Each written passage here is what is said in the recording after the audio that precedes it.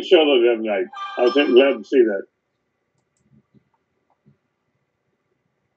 They've had some really good. They've had some good racing this year at Lincoln Speedway in some of the divisions. I saw it had with a monster truck with a pace car on it.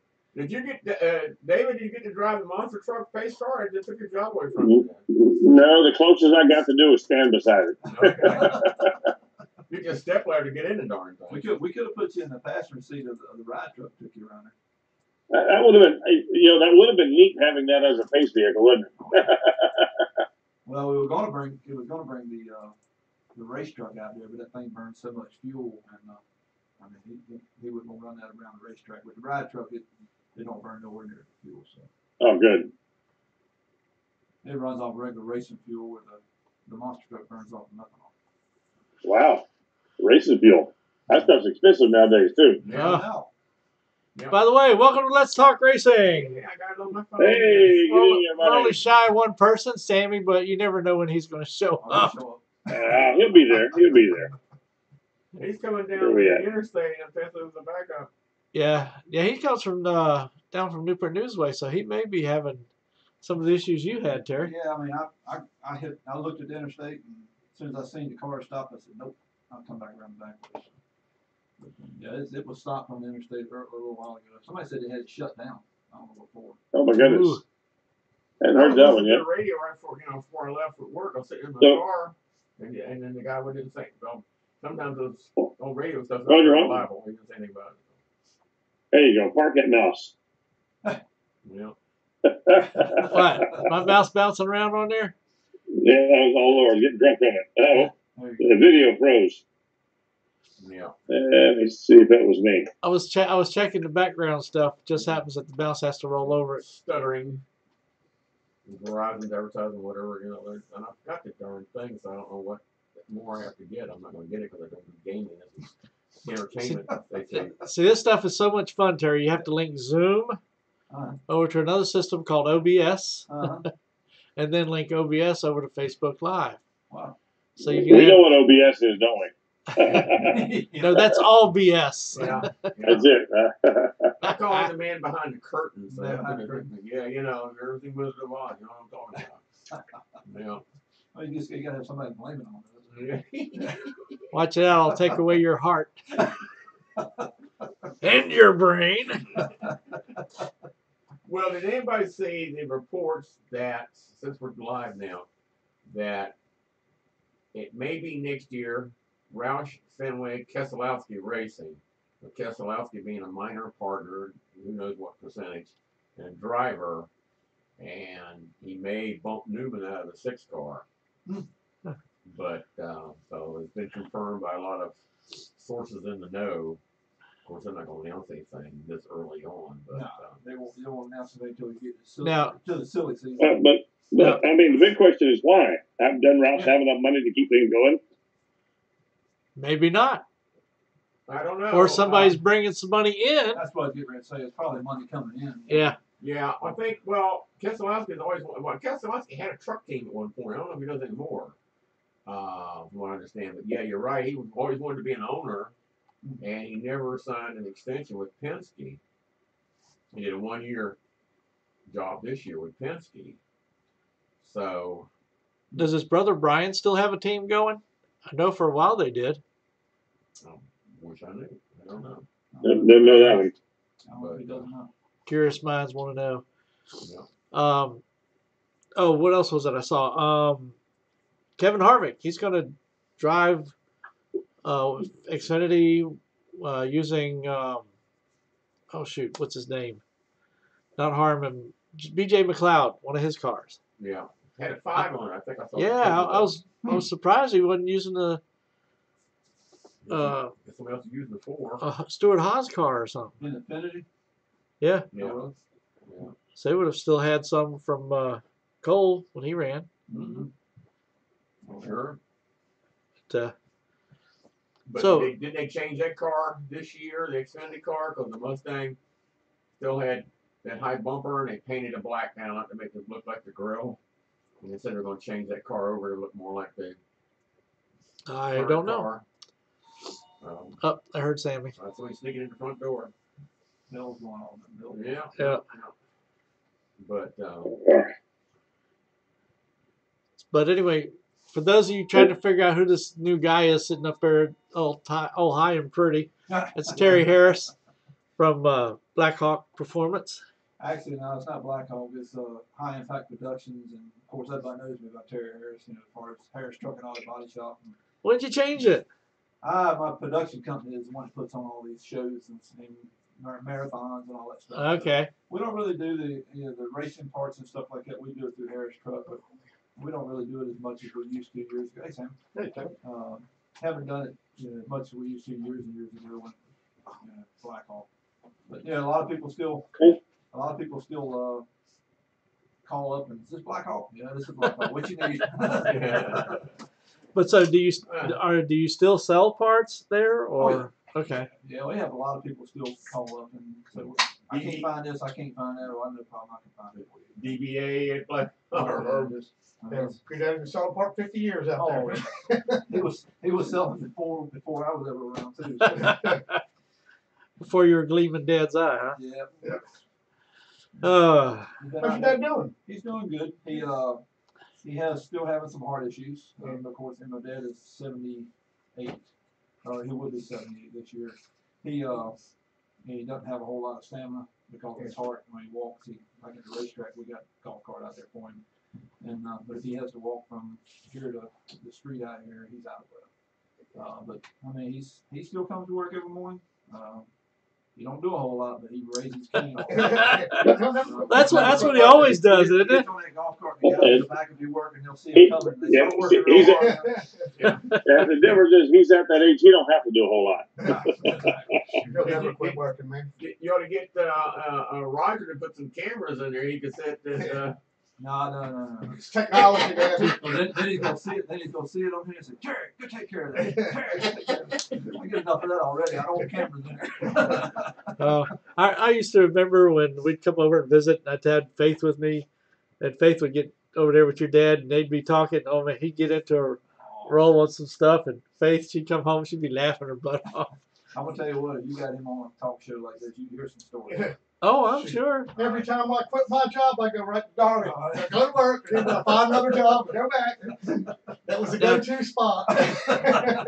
Weren't you and him with us when we were out there at the NASCAR Sports Grill at one time? I've been out there a lot with y'all. We talking about just out here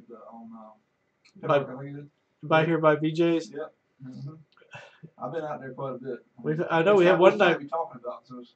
Oh, remember a friend of mine that used to race in the Busch Series? He came in, and a guy came up from behind and asked him about being gay. I don't remember that one.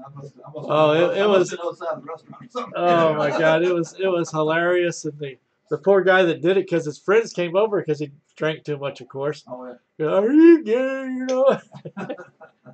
And they pulled him away, and later on he came over. He was apologizing his ass off once he got halfway sober. Oh, it happens. It happens. Especially you get somebody having a little bit too much fun. Yeah. I still got my hat from over there. I went there the first Daytona 500 they had. They still hadn't the place finished, and the race fans and a lot of them were smokers. They were sitting out on the deck, and they didn't have the bar set up out there, and didn't have the TV set up out there. And it was cold. It was February. And people were freezing, and I'd step outside and have a cigarette, and they raised so much cane, and the guy was up there crawling up top of the bar, hooking up on the TV, so the race fans could sit outside and smoke and have a beer, but they had to bring beers outside because the bar wasn't set up yet, because that's how brand new it was. Mm-hmm. They had done the Super Bowl like the week before or whatever, and when the guy was running the sound, they had the big screen, and they said, turn it up, and the guy was wandering over here doing something, and everybody's going, turn it up! And he ran over there and turned the controls up on the sound control. What are y'all doing in them trucks? The shows is May 28th and 29th. This Memorial Day weekend. We got May 28th at 7 p.m. and May 29th, Saturday night at 7 p.m. Cool. How many of them you got? We got 7 trucks at this show because of the way this show works. And we had so many restrictions when we first started planning. Yeah. And we didn't think we was going to be able to have, but at one time we could only have 750 people. Yeah. And then they bumped it to 1,000. Then they bumped it to 1,800. Well, now you have to schedule these trucks way ahead of time, because these guys are Oh, yeah. booked up. They're all over the United States. And so I had the 7 trucks guaranteed, and now on May 28th, we're completely opened up. So I can put as many people in the grandstands as we want to. And but you can't get more trucks. But 7 trucks is plenty for Yeah, a it's plenty of show. I mean, a lot of shows you go to, they won't have the 4 trucks. And I wanted at least 7 because that's what we had last year. And the trucks we got coming are good trucks. I mean, we got War Wizard coming down, Rizzy out of Florida. Was it last year or year before? Was 19. Yeah. I'm not worried about 20. I won't forget that year. So, the 19 we had them here. We had 7 trucks, and but we got the War Wizard coming in. We got Split Personality. We got Black Stallion, Iron Warrior. Got Overkill Evolution. Toxic coming in. I mean, Toxic was here. Toxic will be the only returning truck, but he has a brand new truck this year. I don't think he had like 2 or 3 runs on it. And it's a nice piece. It's a really nice piece. And Corey and Jay are really good people, and they put on a good show at every show they go to, as well as all the other teams. I'm not talking, all the teams I've got coming are professional. They travel all across the United States. Matter of fact, Black Stallion and Evolution were on their way to Florida 2 weeks ago, and they're down there, and they're coming from Florida back to this place, make sure everything's good, and then they're coming over to us. So I mean, they're back and forth up and down the East Coast, all out through the Midwest. So, Does Travis Mallory still do it? I don't know. I haven't been keeping up with. Whatever happened with that girl and boy that was engaged when they were here last year? You talking about Travis? They got married. They got married? They actually got a son now. Oh, cool. Yep, and I think his name is Crew. I think is his name. He I really haven't been keeping up with Travis too much. Travis, got involved with another team and sort of just went to work. Yeah. And then he got married. So I think he is driving right now in the with Nitro Menace. I think I've seen where he drove it a few times. Travis is a good guy. He just he's getting his stuff straight. And I'm pretty sure once he gets his family straight and nailed down and everything, he'll go back big time driving, I'm sure. Yeah. But like I said, all the teams we got coming are all professional teams. Mike Botters Motorsports. You there? Yeah, I'm fine. I'm just He David told me he wasn't able to catch something on his PC, so I'm getting ready to go look up that. So. Oh, okay. But Mike Botters Motorsports is coming out of Hagerstown. He's bringing 4 trucks down. He's got higher education, which I didn't mention that name earlier when I was saying the trucks. That's actually a school bus. Really? It's a fiberglass body, Yeah. but it's a school bus. It looks just like a school bus. Good for kids. The kids were really like that, and it's a full-size muscle truck. It just looks like a school bus. And then of course he houses Overkill Evolution, which is his son drives that. Michael, I think, Botters Jr. He at one time, I don't know if he still does or not, but at one time he held the record for walking the truck on the nose. Oh. How they call it stoppies. Yeah. They get it up on the front wheels, he walks it across, and he'll probably do that here, I'm sure. He is one of the best at that around. Wow. I mean, one of the Yeah, I've best. seen him Wow. do that. You That's a gotta be big weight, and like walking on the front nose, I'm going, how in the world? You gotta have a good center of balance to do Oh, that. and well, it's just that feel. I mean, they work that accelerator back and forth, and what really amazes me is when he gets it up on the wheels on the stop, and he turns the front wheels, and he leans the truck to the left and the right on the back and walks it across. I mean, he does some amazing stuff, he really does. As well as all the other drivers. War Wizard, I think he's pretty new, but from what I understand, he's a wild child. JR, he likes to get some air. He's known for that. So, we're gonna have a lot of fun, and they're gonna tear some stuff up. You're getting cars out there now. Oh, I stopped by and see the truck yesterday. Yeah, See the line of They them. were loading them up. I think we got about 15 hours. We're going up with 30 cars and a bunch of vans. We got some equipment in there where they can do their different tricks off of and stuff like that. So it's going to be an asphalt concrete show. Okay. We're not going to have all that big dirt piles like we had simply because of this first show of the year is a little tougher because the car series comes in after we get through, so it takes a lot of cleaning to keep them guys happy. Yeah. All I heard last time we had it was crying about Red flag. here, which is, I mean, I understand to a certain point. But I mean, to me, I was raised get in the car and drive. You know, I mean, it's The track's an entertainment venue, so that's for race cars. but exactly. but the cars show was coming in, so we really had to clean the racetrack really well. So this year, I'm not doing all the dirt for the first show. We'll probably do a little more in the second show when we have it later in the year. What gets me, they got these small trailers, like storage trailers, but maybe, you know, like go down the road, the small one, and bank the dirt up, and these guys up there flipping these things over and stuff like that. I'm going, That's backflips. what the hell?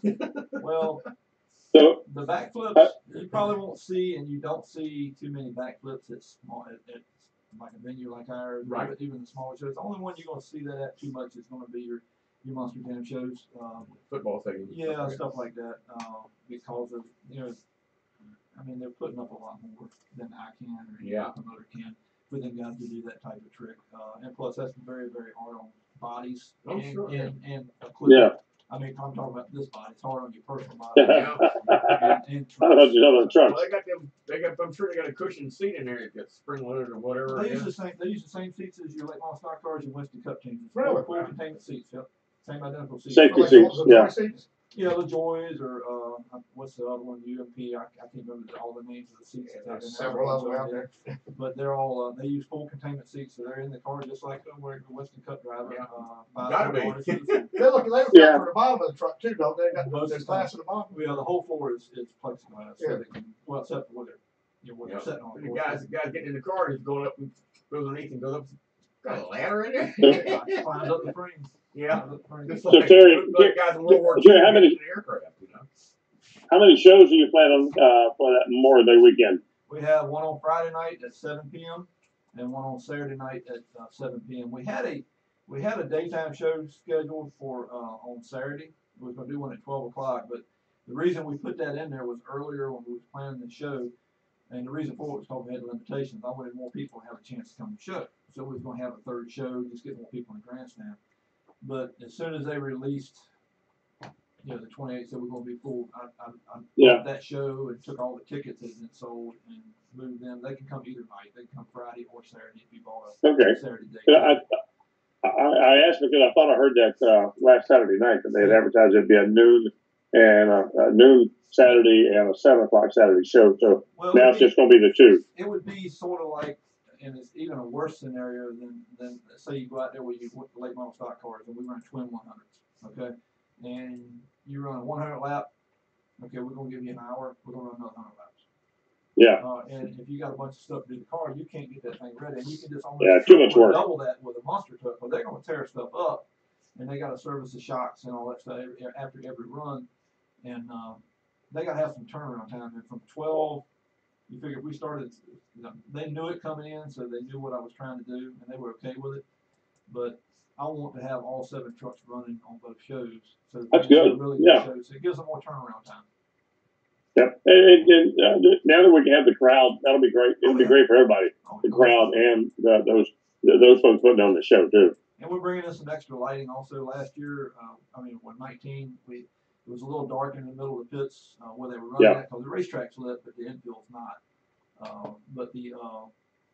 So I'm bringing in some extra lights to really brighten it up for the fans for their enjoyment. So I'm really excited about this show. I really am. This is going to be. I waited for a year and a half because I had one planned for September 2019. We had to cancel it, and then turned around and had to cancel everything in 2020. And now we got one right here in this week and a half off, man. I'm ready to go. I'm ready to see some stuff get torn up. You're ready to shut you up.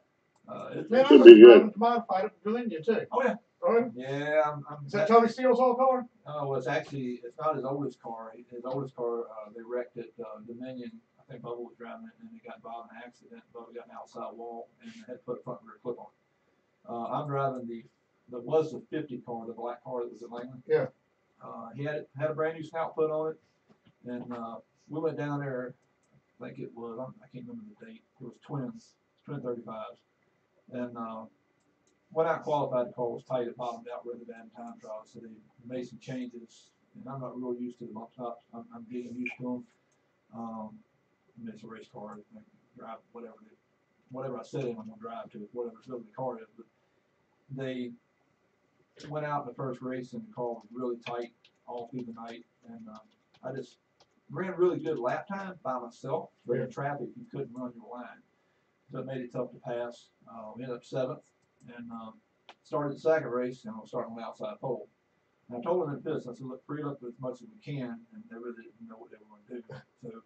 So I said, well, I told Tony, I said, if I can get by this guy, we got a chance at this thing. And I might have jumped the guy a little bit. I don't know. I got away with it though. But we got out front, and we pulled out to almost an 8-car lead, 8-car lead, but it was all green. I was able to run my line, and we were running. We were leading. We had Chris Johnson behind us. We had was behind me, and both the Humlets and Rudy was all behind me, and we were pulling away still, but I was able to run my line. Well, lap 12, about 8-car lengths out, caution comes up, and like a dummy, I took the inside, tipped my driver, took the inside. You know, restart. I should have took the high side, and Chris knew I was tight. Well, in the corner, he just hit me down, and man, I could have run up in his door, but I'm not going to do that. Not for $300 or $400. No. Plus, because they're expensive to fix. Yeah, exactly. And we ended up finishing 4th, but it was the car was better, but it's still really tight. That's the first time y'all run that night? Yeah, that was the first time. That's a pretty good night there. Yeah, we finished 7th, 1st, 4th, and 2nd. I mean, we led, like I say, 12 laps of it. So. But yeah, and then my wife Molly says I'm an idiot for getting back in. You've been out of them for a while, man. 18 years. Yeah, you've been out of them for a long time. 18 years. I quit driving and went coaching football. So yeah. Now I'm playing with monster trucks. And driving, so. Yeah, I mean, you'll have one of them before long. I don't know about all that. Not unless my grandson wants one. My grandson wants one, I might not want. You only got one set of parents nagging you now. Your wife, instead of having all those coaches, all those football parents. I'm probably still going to coach. I mean, I coach at Pearce Academy, and it's a lot of fun. Coach your kids is fun. Oh, I love it. I love it. Anything for the kids, and that's the main reason that I started doing the monster trucks was. Oh yeah. I love to see the kids get so excited over something that you do, whether it be sports or whatever. But just they come up to the trucks and their eyes get big. And we're open. All the guys with the trucks that I have, they're open. Bring the kids right up, put them by the tires, take pictures of them, talk to them, give them shirts. I mean, they're so good with the young people as well as adults, of course. But we all want to see them smiles. Oh yeah. We all want to see them big eyes and smiles when the kids walk up. It makes you day when they get excited about something. Especially when they see it for the first time. It's amazing. Yeah. Oh yeah. Yep. I mean, I hope y'all are gonna come out to this thing. It's a lot of work. I will tell you all that.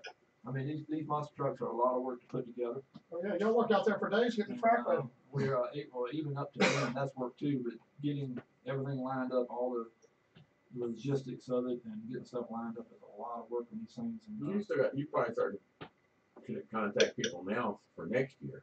I'm actually contacting them already for the September show. Okay. Of course, all my sponsors for this show, and I could list right now. I got a ton of sponsors coming on board. I'm not going to go all through the names right now, but they'll all be on the pit wall down the front straightaway, down the fence line. They'll all be announced on the loudspeakers and stuff. But a really great group of people, and they're all going to be hopefully back for the September show as well.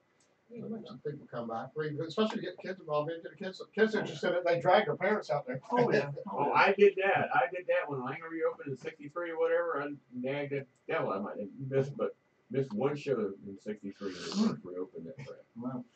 And went to all the Grand National shows. From Earth by recall, and then Jarrett won the championship was at '65, and he went down to Dog Track Speedway in the last race of the year.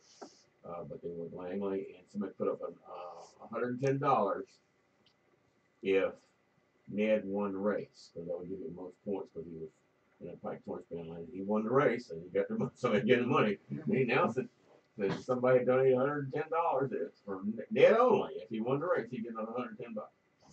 So back in the days when that was like real money. I got one good for you. The day after I got married to my first wife, guess where I was at? Langley. Donnie Harris's garage. Oh, I yeah. remember that. And my dad told him to go home. My ex come to the door. I'm ready to go home. Your dad said, "You better go, Sammy." You're already going to be starting to sleep on the other bed, on the couch. Yeah, I'll tell you what. Back in the day, we worked on the cars, and they would lay on creepers and go to sleep under the cars because we worked so hard that night. We'd have to leave the next morning going to the racetrack, whether it be Martinsville or wherever. And then I've seen them many times. I've slept many times in the front seat of the racetrack. I sit in the seat and just go to sleep, man. Yeah. Curtis Turner was famous for that too. I mean, Dale Earnhardt seen it a few times as well. Oh, They had a picture of Curtis Turner, and it might have been in the first race at Rockingham, which I was there, and he won that race. But he'd been out partying the night before, cracked some ribs, didn't tell anybody about it. He was asleep in the car. Oh. And after the race, in fact, he told everybody he'd cracked some ribs doing something up and down. But that was an interesting combination. Wood Brothers being such a, for want of a better term, clean family, and Curtis was a hellraiser. Women's skirt chaser and the whole yard. I mean, I remember out at Langley one night, we had a really long red flag. I took a nap for 20 minutes in the car. Yeah. And just said, somebody yell on the radio when it looks like they're getting ready to start doing something. Yeah, I can remember most of the red flag. Most of the time the car was just too hot for me to sleep under. But I mean, you do relax in them pretty. I mean, you see, it should be comfortable enough to relax in anyway. If it's not, then you're not sitting in the car right. Yep. You've done something wrong. Something wrong. I mean, you should be able to be relaxed in the car, any car you're driving. I don't know. Well, see, one of the things, my body temperature is a little lower than normal. So I was actually able to feel cooler. Oh, they get hot. I mean, in all pro cars, back when I drove the all pro cars, them things had no air inside them at all, and they were really hot on wheels. I ran a 400 lap race in July at Nashville, and I'm gonna tell you what, that was hot. That's a tough track. Yeah, that was hot. Sam, we got to make that connection quick. Oh. We went to going to Rockingham one year. They used to run it early in the year or late in the year. And I found out why when they had a rain out and they reran the race several months later instead of running the next day. We got there in the Sand Hills, North Carolina, not too far from Darwin and Charlotte. Hotter than hell. And you're in that bowl. And I got up on top of the hill and feel a little bit of breeze. I don't know how the driver didn't survive. And I went there to get something to drink. And I said, they sold Pepsi products because Bill France was a Pepsi guy. Whatever. And I'm boring David here. No. And I said, give me a Pepsi. And he goes, I ain't got it. I said, well, what do you got? He goes, I got nothing. What do you mean? So I'm out of cups, I'm out of ice, I'm out of everything. But people come and get me something to drink. And I said, you got water? No, I got nothing. I ain't even having cups anymore. And it was blazing. I got so hot and sweaty that I quit sweating, and I could feel the salt on my skin. Yep. And I found out later that is not a good thing to have. That is getting ready to get close to heat stroke. I don't know how many people they had to treat in the stands. It was god awful, and that's the reason they never ran those races in that time of the year because it was blazing hot. That's the biggest problem. One of the big problems we have when the Hampton heat is out. Oh yeah. When we do the Hampton heat, it takes the word heat.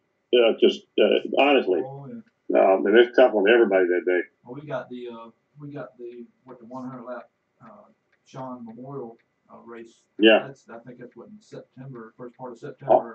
August. Yeah, August. I don't remember that. I think it's scheduled. That's gonna be hot. Man, yes. I'm gonna run that race at Langley in the modified, and we might run the.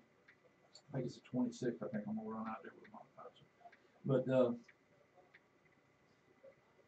gonna go back on what I'm here to talk about real quick is the monster trucks. I want to let everybody know that the tickets right now you can go online and buy the tickets at langley-speedway.com.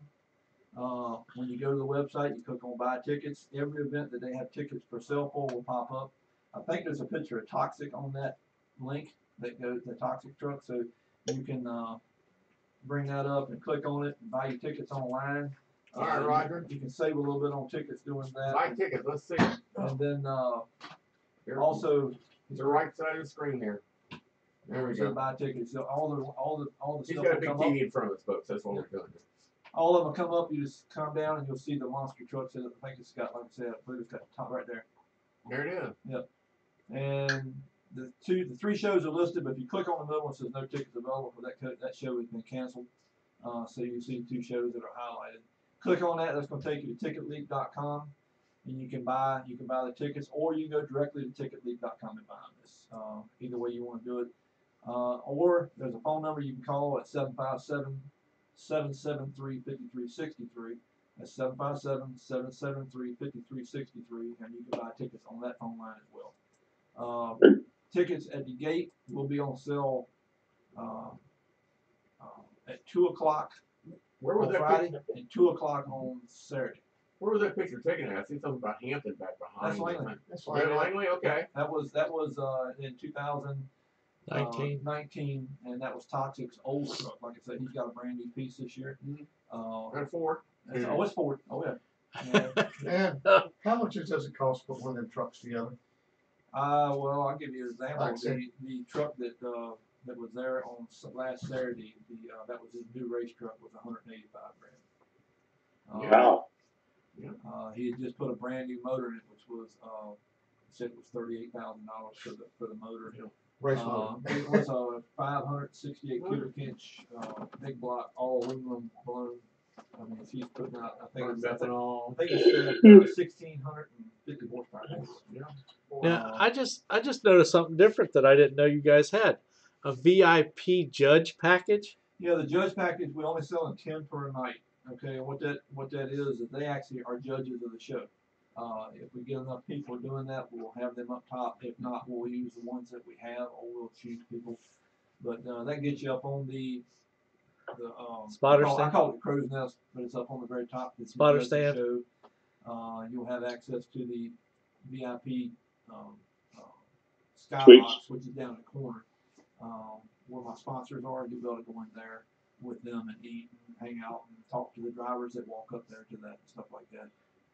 VIP pit pass also. Yeah, VIP pit pass. They're limited also. I think there's 100 per night. That is you have a VIP pit pass where it doesn't get you in the skybox because they'll sponsor and judge, but you can go anywhere on the racetrack. You can watch it from ground level in the pits behind we have a stone wall where you'll be behind that, or you can watch it from the outside pits in the spotters tower, or you can go to the grandstand. But you're able to come back and forth with that VIP. And you also get a show shirt and stuff like that with it. I think it's listed on there. There's a bunch of different VIP parking. You get to park in the outside pit area. You're not parked out in the front. So there's a lot of stuff that comes along with it. You're probably bringing your cameras. Oh yeah. I mean, it's a lot different when you see it from ground level, but at Langley, with the way it's designed and the way we have everything open like that, the grandstand is ideal for watching these trucks. You actually if you set it midway of the grandstand, and the truck is still above your head, that makes you realize how much air that truck's got under it. I mean, when that front tire you're at midway up the grandstand, that front tire is still looking up at the truck, you're like, wow. That was amazing Saturday. We were down on the start finish line getting ready for the ceremonies to start when he pulled that thing up. Oh, yeah. It's just, until you're there, you just don't realize how big it is. Yeah, that truck that Saturday night, we'll talk about that a little bit real quick. That was the ride truck. That truck is actually, he said it cost him $145,000 for the chassis and the truck. That has an LS1 engine in it. It's not blown enough, but it does. I think it's got right at about 650 horsepower or something like that. But it's this ride truck that we have this year is a full-blown monster truck chassis, shocks, everything. It's got this. If you took it apart and put the blown motor in it, it would do the same thing as the regular monster trucks did. The one we had last year was great people with Sasquatch. I mean, I love them to death. I could not get in touch with them this year. I wanted to have them back. I think they had a few things going on with their family, some illnesses and stuff. But I haven't been able to get in touch with them. I hope I can have them back for the September show as well with Split Personality. But this truck, Split Personality truck, is a true monster truck chassis. And it's going to give you a different ride. It's going to be maybe a little stiffer. You're going to feel everything in the seats. Yeah.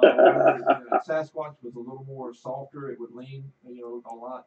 This truck is a lot more rigid, so you're going to feel everything with this truck. Like a go-kart. Yeah, I mean, you're going to feel everything when you hit stuff. So they're going to get some really cool rides with it. We're going to actually have some obstacles out where he's running at. Of course, we're not going to be jumping over cars with people, but they're going to run over some cars. They're going to run over some different ramps and stuff like that with it. And he'll give them a ride. I mean, this boy that drives it, Artist, I don't even know his last name, but he drives the truck, and he's new to the monster truck world. I will tell you that he's a new driver. He's not a closer like you have somebody that's got a lot of experience as your closer, but he's going to put on a good show. But he's got a lot of people helping him. A lot of drivers right now that are helping him, teaching him, and telling him what he needs to do, what he doesn't have to do. But give you an example of how these guys are. He brings the truck up to the start-finish line. I told him, I said, when you come up this time, we had some people in the back of the truck and gave him a ride out there. And this was starting the late model race. He pulls up, and he climbs out. Well, the announcer's not there yet. Buck was working his way over to the start-finish line. Well, he says, we got to do something. I said, what are you talking about? So he runs and jumps on my golf cart, starts doing donuts backwards with the golf cart with his leg hanging out the side in front of the grandstand. People were going crazy in the grandstand. I said, what are you doing? He said, you left the key in it. And he runs off with the golf cart. I mean, that's the way these guys are. I mean, they're good people, and they're wild. They're wide open in everything they do, the way they talk, and that's what I like about them. They're honest. They're gonna tell you exactly what they think. But they're you can tell by the crowd. You can tell by the crowd reaction. They really enjoyed seeing it there the other day. Last Saturday night we were there. The entire time he was there, and just the buzz of throughout the whole grandstand. Oh yeah. I mean, these trucks. Like you said, it's the presence of that truck. I mean, the kids heard that thing fire up. They come running around behind the grandstand. I mean, we had to really have people there say, "Stop right there! Don't go no closer than that." And then when we brought the military guys out for the national anthem, and that was really cool to see the guys. And I told them, I said, "Well, you're gonna be buckled in." And the commanding sergeant said, "Well, can you stand up?" I said, "Yeah, they can stand up." He said, "If they don't stand up, they're gonna be in trouble for the national anthem." I said, "No, we're gonna stand for the national anthem. I don't care what kind of seatbelts we got on." And, but that was really cool to see the guys get recognition from the grandstand and it was show the appreciation for our military as well as our first responders. I mean, we're all about showing our appreciation to them fine people that protect us every day. So. That's good. Now I do have a question. I'm trying to remember. Didn't they have like a SUVs out there doing jumps and stuff and everything else? That was your tough truck competition. Yeah. We're not going to have that at this show on May because we can't have. I'm afraid to bring them guys in because of the asphalt. Yeah. On the racetrack, and they go sort of nuts. I'm afraid they're going to gouge the racetrack or something. Because they don't care if the tire falls off. They're going to keep going. But we're going to bring them back in September. But because we can do a few different things in September, but we don't have this here. But we have the 7 monster trucks, which are going to do 4 competitions. We're going to have racing, of course, which we're putting bonus money up for racing, which is going to make the guys run even harder. We'll be Chicago-style racing this year, where they're actually facing each other when they take off, and pass each other at the finish line going opposite ways. So you'll see the trucks. And then we're going to do our 2-wheel skills, which is the stoppies, the slap wheelies, the bicycles where they stand up on 2 wheels, anything they can do to get that two wheels skill going. And then we got donut competition, and of course we got freestyle. And freestyle, freestyle is when they just turn it loose, but. We have the Quad Wars back in town. We got a team coming out of New York. Actually, really out of New York this time. They're coming down from New York, and they're going to take on a team from here out of the South. Should get pretty heated. They're running things pretty hard. You have to sort of keep them apart. They get a little heated. I mean, last year we had it was a little more. Southern, because we had a little local guys, but we did have a couple of northern guys that came down. And if you remember down in the corner, one of them clipped him about 2 times over there coming down the bottom. And I think they almost got in a fist fight over the corner. But, I mean, you would think they were running for $10,000, and they're not. I mean, they're running for a little trophy. But they're going to put on a really good show. I mean, and then we have the ride truck, of course, which would be riding all day long. And also now. All y'all was buying tickets. Do not forget, before each show we have a pit party. Okay, the pit party starts. I think we got the one starting at 5:30 every night. Gates open at 5. You work your way in. You come on down the front straightaway. All the trucks are going to be on the front straightaway back then. We're going to have music there. We have a DJ with a big stage going on. We're going to have a great big slide thing for the kids. This thing's huge. They'll be able to slide down this thing, climb, whatever they want to do on that. You remember that, Terry? Huh? You remember that now? It's for the kids, not for you. Yeah, I mean, I'm gonna go down there. See, can't take the kids out of them. I tell you. We'll have the ride truck going also during the pit party. The whole time we're doing pit party. All the drivers will be there to talk to, get autographs. And we'll have some games and stuff for the kids throughout. We have door prizes. We'll be giving away stuff during the pit parties all the way through. At 6:30, everybody's got to leave, go back to the grandstand, except for the VIP holders, of course. They got to go back up to the grandstands, and that's when we will start our get stuff ready for driver introduction and national anthem and prayer and all that stuff. So, and then we'll just turn them loose after that. I mean, we're gonna go right into racing directly after that. So it's gonna be a fast-moving, hard-hitting, metal flying. I mean, everything. It's gonna be a wild show. That's good. We're getting ready to be joined. But anyway, now why couldn't they do like a little miniature track for the SUVs inside the pit area where we got all the asphalt there? It's not going to hurt the track there. Well, the SUV, you talking about the tow trucks? It was it's just a lot more planning involved in it. Like I say, this show we were limited when we started this thing really bad, so we didn't want to overbook it. But then after we got the word that we were going up, then we started bringing more in, spending more money. And, now I'm deeper and deeper and deeper and deeper in the hole. So, but it's gonna be a lot of fun. I mean, I'm really psyched about this thing. I mean, I just drunk a Red Bull when I was coming over here, and that ain't got nothing to do with it. I'm just excited about the show. I'm ready to see some stuff get tore up. That's good. So relax when it's over. Oh yeah, I'll relax when it's over. You see who's joining, right? Yeah, I see that. You see where he's out hanging out, right? Out in the water, either relaxing or fishing. When he gets connected back again. Saw more water when he saw him. Connor had a good run. Yeah. He really did. The car looked good, stayed stable all night long. I mean, he ran a really good line all night long around the racetrack. Messed up their win streak at Butterbean had. Was it 3 in a row he had there? Butterbean was pretty fast. He was coming, but Connor had such a good line. Yeah. It would have had to been a mistake by Connor for Butterbean to be able to get by him. It'd be nice if he was here so he could listen to us talk about him. Yeah. He might pop back up here in a minute. He's still connected. Whipping all the old men out there. Oh, yeah. I mean, that's all the way through everything. Well, Butterbean's going to Hampton City, right? Is he going to Hampton City, I think? I don't know. I don't know where he's going to They school. staggered the graduations because my daughter works at Longwood out in Farmville. And Hampton City is not too far out from that. And they staggered the graduations instead of having it on the same day. Longwood's going to be first, and they just had it, as a matter of fact. And then Hampton City will be this coming weekend, I guess. They pushed it back from Mother's Day because it went to Villanova, and they had the graduation. I didn't realize you totally disappeared on me. Yeah, well, a boat sunk. Connor, we see a lot of sky and a lot of water. You're trying to make us jealous? We'll see your sunglasses. No, just trying to get a little afterward remedy here. There you go.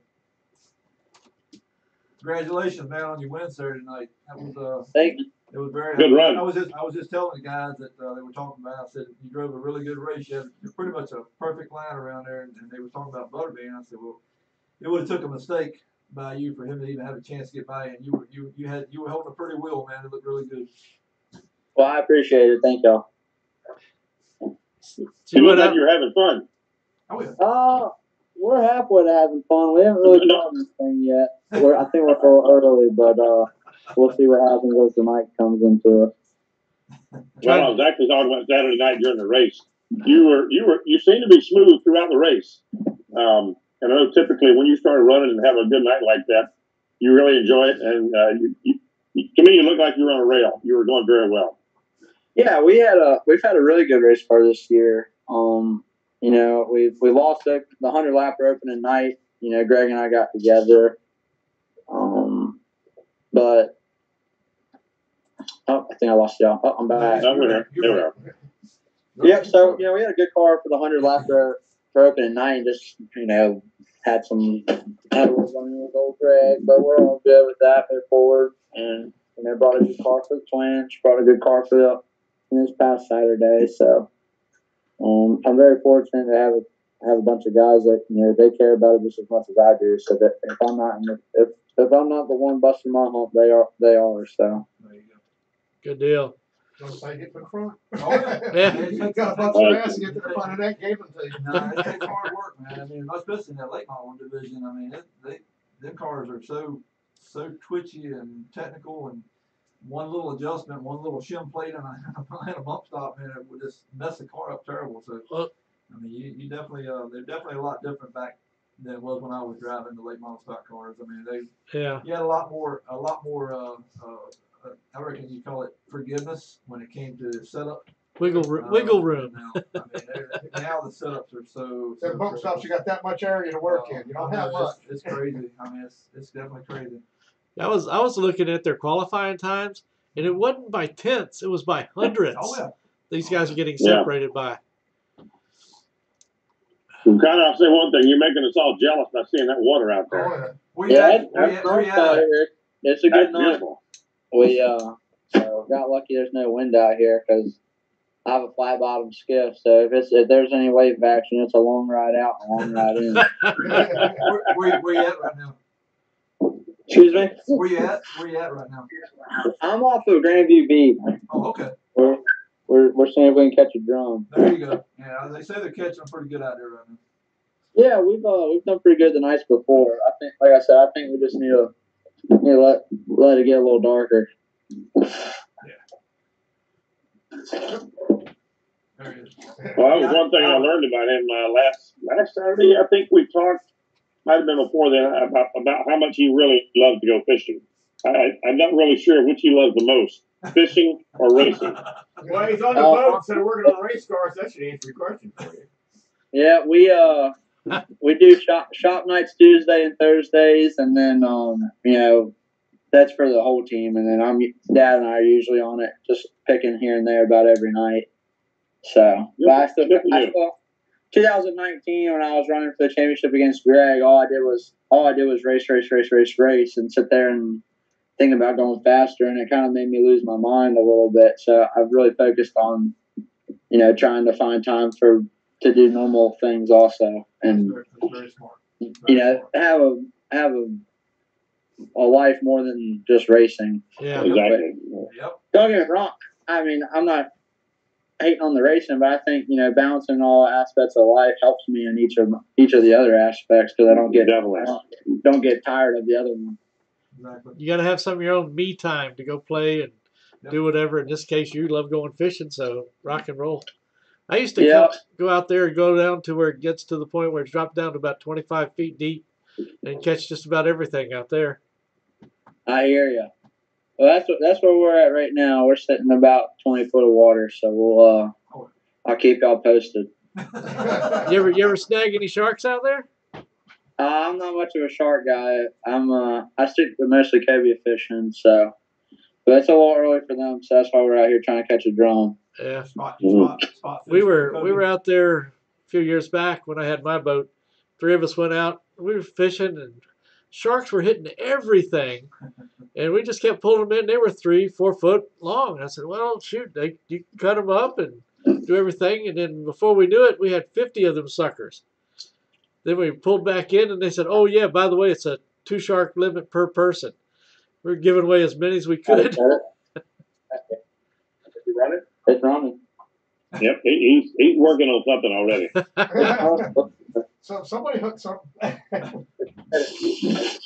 Oh, I heard that. They've got this kind of Saturday night. They've got twin late models, so they go back from a 100 lap race to another twin. Should be another good Saturday night. It's probably bluefish. Yeah, we just had it run, but I think we're just getting eaten up by some bluefish. Oh. But Yeah, I appreciate y'all for having me, and hopefully we can keep it going this Saturday. Catch a fish, man. Yeah, That's what we were just talking about. You got the twin late models again coming up this weekend. Yes, sir. Yes, sir. We got twin 50s. So, we were very strong in the first 50 lap run last week, and then I overthought it for the second run and over adjusted the car and killed us for the second one. So we've hit the drawing board a little bit with some adjustments we're going to try for this next second 50 and see what we got for them. Let me ask you a question, Connor. Do you like the? We talked about this. I talked about this with your dad. We talked. Me and your dad talked a little while. I think it was Wednesday or Tuesday. I was at the racetrack and he come up there. We were talking about old times back, years ago with that Orange County and stuff like that. But do you like the twins, or do you like the single 100 lapper races like you just run? What would you prefer? If I could have it my way, I'd do a single 150 every week. Yep. But I like the 100 lappers. I think we've gotten to the point with late model racing where anything longer than 100 is considered a big race now. So I just think as I've gotten older and more mature, I've kind of found my discipline for those longer races. Because I remember I used to love twins because I could never win the first race. I'd always bet I'd always try to fall in like sixth or something, or maybe even seventh, eighth. And then just try to burn my stuff up the whole second race to stay ahead of everybody else. But it works sometimes. As I've gotten older, and we've gotten our cars a lot better. I mean, when I started late model racing, I didn't even know how to set toe because all my Legends car stuff was maintained by Stephen Ross out of Charlotte. So other than changing the oil and stuff, we didn't really do much work to them. And when we started late model racing, Brandon Butler set the car up for us, and then I just simply would load it in the trailer, go race, and then take it back home. And then my second year was when Langley shut down, and that's when I got paired up with Mark. And the funny thing is, Mark and I actually got paired up because at the end of the previous year, it was actually I had a chance at winning my first race, and Mark moved me all out of the groove up into Greg, and Mark ended up winning the race, I think, and I spun out and some stuff. So Mark, I guess, we talked a little bit that off season, and my dad actually helped him fix one of his dad's guns. His dad's really into shooting, like 22 target practice, I guess, or like competitions. So we helped him fix a gun, and I guess in repayment, he was like, if y'all ever get a race, like let me know. So we went to Dominion, and he started helping, and just the changes he would make, just I thought he was a rocket scientist by what he was doing. Yep. And then we became basically big brother, little brother. We did everything together there for those 4 years, and I've just always been a sponge with that stuff, and he was a really good teacher and still is. I mean, I go to his trailer every week asking him for suggestions, and he's never steered me in the wrong way, and he's pretty much the reason why I've learned what I've learned. Good. Mark's a good guy. He helps a lot of people, and we helped my dad and me actually set him up. His first late model race that he won was down at Somerville, South Carolina. I had a jack tent motor, and we took his car and put my jack tent motor in it, and we went down there and kicked their butts at Somerville down there. But that was his first late model race he won. He still talks about that because we took a dually down there and had his trailer behind this dually we borrowed from Matt Mullins. We were going to tow it for him. And he had dual tanks. By the time we got to Richmond, had a big old 454, and we got to Richmond, he had to fill it back up full of fuel. Mark had a heart attack. He said Bill Diggs had to come out of pocket just to finish getting him there.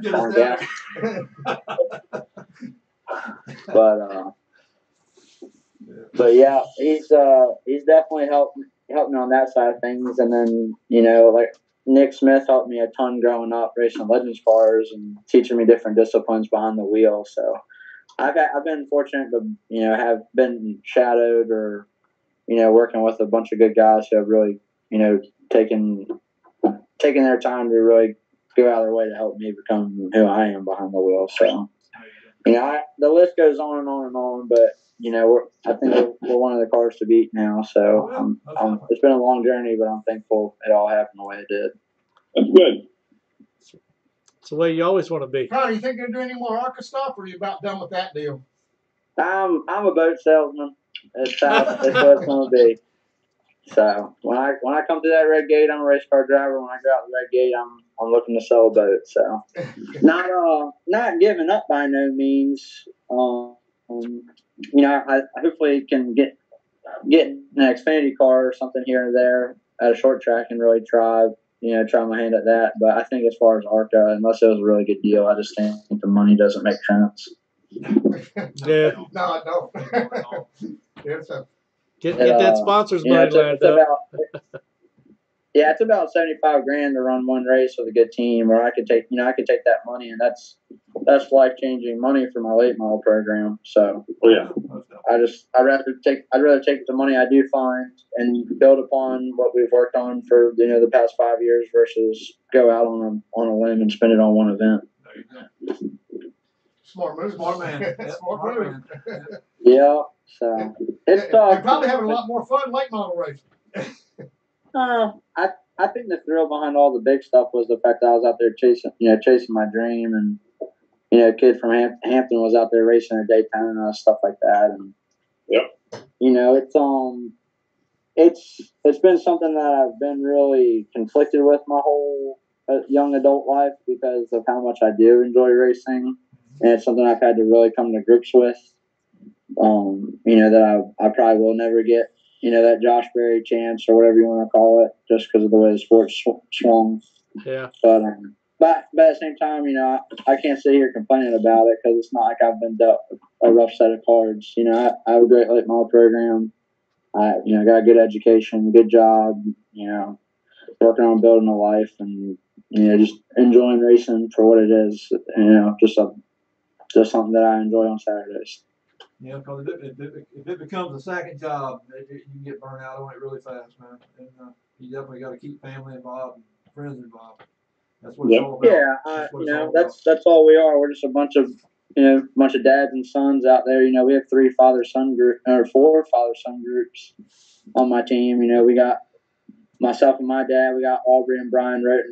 They're my tire guys, and Clayton Pearce and his dad, and then Mike New and Trey New. They do my graphics and help on the car too. So that's all we are, is a bunch of dads and sons that enjoy watching cars go round and round. So that's what makes sounds. That's why it's fun though.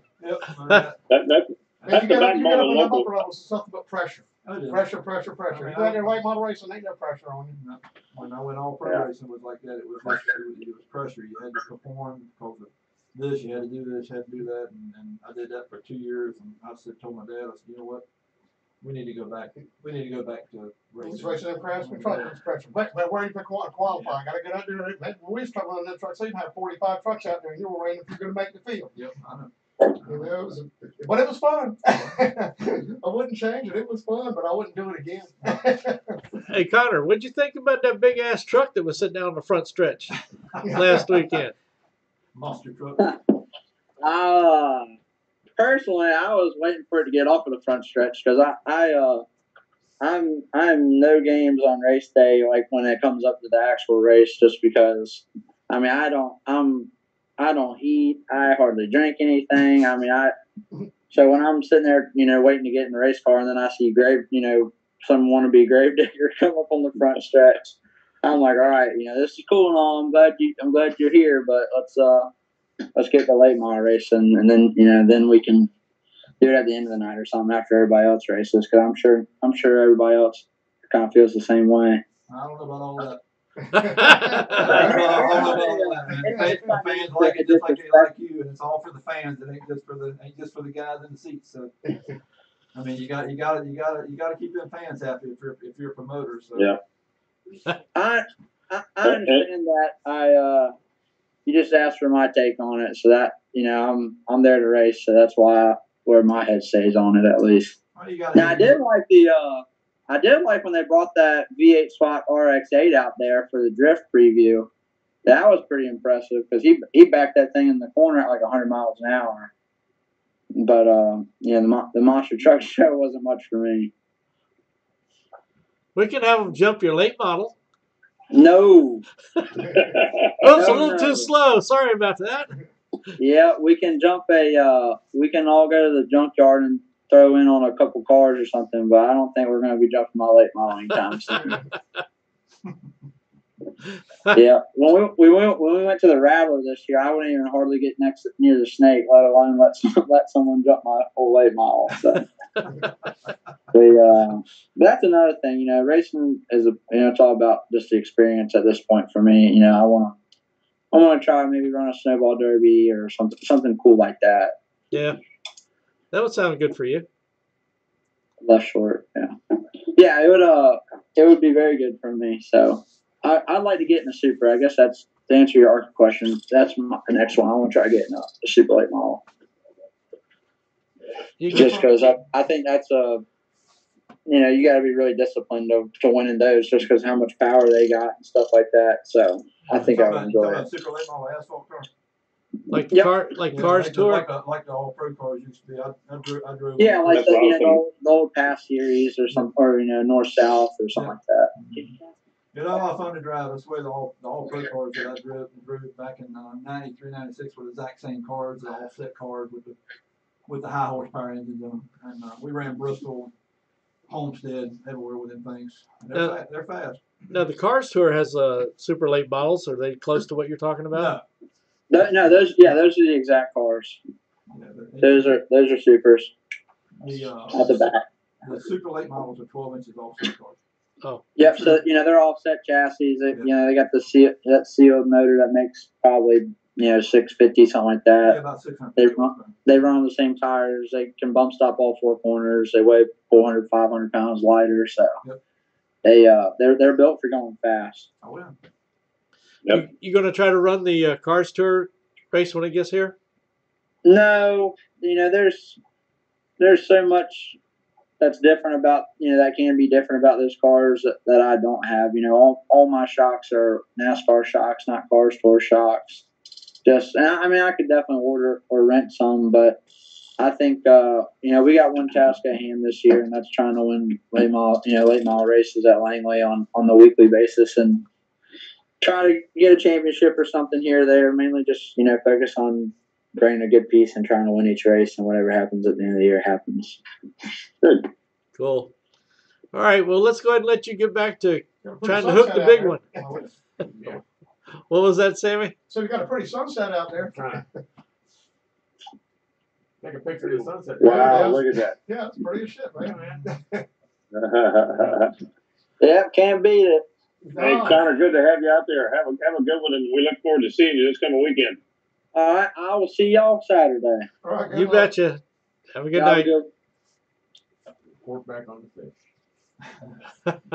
Man, he's down. Got robbed of one this weekend. That last caution, man. He had that thing sewed up if they hadn't had them last two cautions. Just now, hung around, went right down the outside of them too. Drove the shit out of it, man. Well, listen to him talk to us. It's good to hear him. I can remember several years ago, but it's good to hear him now. He's 100% focused on his program. And you talk about asking about the monster truck thing. I remember last year before, I don't know, a couple of years ago, I talked to him, and you can tell on race day when he's got racing on his brain and he don't think about anything else. Because when you ask him a question, if it's not about racing, he's almost not going to be paying attention to you or asking something about his car. And you're liable to get an answer you might not be looking for if he's having a bad day on it. And I don't mean that badly for him. But, when it comes time to get to the racetrack, you've got to be 100% racing. And he really is. When he comes there, he's got his game face on. That's exactly what he focuses on all day. You have to concentrate on these cars. I mean, you have to. I mean, I've drove for a long time, man. I mean, for a lot of good teams and a lot of people, and I watched drivers come up through that are great drivers and throughout the series and still driving. Some of them retired. I mean, you have to be focused once that green flag and you're going around that pace lap. You have to be focused when you're working on a car, but you also have to have open mind to everything going on around you. Because if you completely shut everything out of everything, you have to know everything around you all the time, and that's something you just gotta. That's something you gotta do. You gotta have an open mind when it comes to your crew, what people are talking about, stuff like that. I mean, you got to be focused once that green flag drops. You got to know exactly what you're going to do on that first lap, what you're going to do if this happens, that happens, and all that stuff. And that's all part of being a good driver. You got to be focused all the time. Yeah. He's impressive too, and that's one thing I like about the local racing. And I've been up to the big boys as well too. But when he comes to, because I work out in Langley anyway. But when this car comes up for inspection after race or anything like that, it doesn't matter what's got to be pulled off the car. He's out there with wrenches in his hand working on it. And that's a lot to say about the local cars. Most of our guys, when they come out there, whatever it is that's got to be done to their car, they're going to be knee deep in it most of the time. I would not have a driver in my race car that didn't work on the car. Yeah. I'm sorry. I just wouldn't have it on a local deal. Now, when you get up in the Winston Cup, that's a whole different thing. Yeah. Oh yeah. On a local deal, if that person, boy, girl, man, whatever, does not want to touch that race car and wants to just sit in that seat and drive, he ain't gonna drive my piece. Man, you see that when you see some of these parents come with their kids, these kids come out there, they're driving the car, and I tell them to go sit up in the trailer. Take it easier, get ready to race. Oh crap, you need to get your ass out there and work on that car. You need to know the piece. You need to know about what you're doing. You need to know about, because when you go out and like if Connor went out or whoever, or Mark or whoever, or even me goes out in the car and you're driving, you can't come in and say, oh, it's tight and walk off. Oh, it's loose and walk off. You gotta say it's tight, it's tight here, it's tight here. Maybe we need to do this. You might not, the crew might not agree with you or something like that, but you work together to figure out what you need to do to the car. But you got to know that piece that you're driving. You can't just be, at a local level like this. I mean, of course, like I say, in the Winston Cup and Infinity and stuff like that, you got freaking engineers. You got guys that are paid to take care of that. But you guys like him, Greg, Danny, all folks who got out there at our level, they're all the same way when it comes time. And like you said, though, they've got to be able to talk to you if you're one of the mechanics on the car to discuss what's happened and work your way through getting it fixed. And that's just, after going to several races outside of our area, even some other local type tracks, I think our guys really do a good example of just that. Being able to drive the car, race it, work on it, and then talk to each other about what it's going to take to make it better. I mean, you go out there on any Saturday, Danny's down there. If he's working on a car, I've seen him many times look over and Danny beneath the car with his feet sticking out with his driver's suit on. I mean, you see guys doing that all up down pit road. That's just Saturday night racing at Langley Speedway. I mean, that's what it's all about right there. I mean, you have to do it because there ain't many people won't help on these race cars anymore. Finding people help on race cars is hard now. And when we were kids, we couldn't wait to work on one. You couldn't wait to get out there. So I couldn't wait to go over your dad's house. 17, 18 years old, I couldn't wait to get over there. Now, 17, 18 years old, if you don't drive and you don't want to do it. I mean, it's changed a lot. It really has. It has. We've seen a big change of it. It hadn't changed for the worse. It's different. Yeah, it's changed. It's just a change. There's nothing wrong with it. It's just something that they're used to doing, and as older people have been around it, we didn't do it that way, but it's working. Well, so keep doing it. Years ago, people who owned these cars were all mechanics and body men. Now they're all business owners. People own these cars. That's the big difference. Well, and the phone we talked about that with Leonard Wood and his brother, having been on the show a few times, and listening to what those guys did back in their day. No college degree. They go to engineering school. They saw something that needed to be fixed. They learned how to do it. They found something that maybe we can make it better, and they made it better. Right. Like a little mini engine he put together during COVID. Amazing. Oh, yeah. If you listen to him, if you listen to the NASCAR show we did last weekend, he built everything for that car. Mm-hmm. Everything. The engine, was amazing. And to look at it, and I'm sure all high quality stuff. But, kind of hard to think that, and I'm not demeaning his age because I'm 68 years old. I know he's older than me. But for a guy his age to be able to get down and look at all the different tools and things he had to use to make that engine, that thing looked like you could eat off of it. It was so clean, and I'm sure it worked. Man, think about trying to make a crank for that thing that small. Yeah, exactly. Think about that. Mike Joy on crank and cam you have to make for that motor. Think about that, man. How much engineering do you think went into that? Mike Joy on the broadcast was last week maybe. He said they were talking about the was a throwback week. It was a throwback weekend, and it said that Leonard Wood was a Thomas Edison of NASCAR. Oh, And, no doubt. And he and Smokey Yunick, never went to college, and they just were natural engineers. And I've seen some of the stuff that Leonard has made. They're building duplicates, replicas of the cars they raced back years ago. But he built a little miniature version of the Indy car that Jim Clark ran with, and they crewed on that year. And it's about a third scale replica, and it runs and drives and all that. And he's got a lawnmower that's like 85 miles an hour, something like that. That sounds like a Tony Stewart lawnmower. Yeah, he's got all kinds of stuff, and I'd love to go. Hopefully, one of these days that museum gets back open again. Now things are getting back. I'd like to go look in his garage. Yeah. Well, what's fun is I moderate a page we talk about racing prior to '72 and cup racing, whatever you want to call it, and I asked him about the '57 Ford, the supercharged car they had. He said, "Oh yeah, we took it out on the highway and laid rubber in second and third gears with that thing." I'm going like, okay, it's as nice people as they are, and everybody says they're the greatest people you ever want to meet, that he's out there burning rubber on the highway back in 1957. I'm like, okay.